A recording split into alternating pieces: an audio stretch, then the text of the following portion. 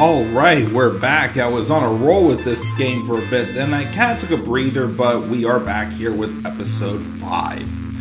So for episode 5, these first couple maps have a unique concept in my opinion. Like the original episode 2, floor 5, there's not a lot of rooms.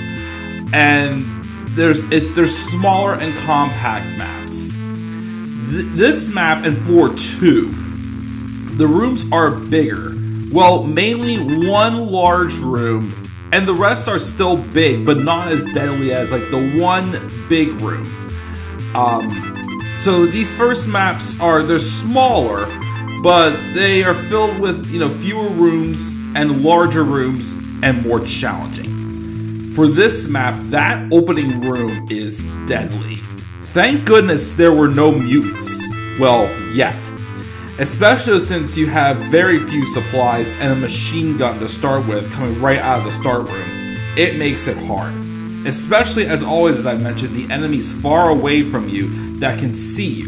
What makes this map even harder is that it can be tricky to get 100% kills because there are some enemies behind pillars that you cannot get to and they can wander around just like they did in a couple previous maps. I think back in like episode 3 it was, I believe, we had that one map that enemies were like hiding out behind the pillars and we just couldn't get to them. So it can be a little bit of a pain, but it wasn't too bad. We got it this time.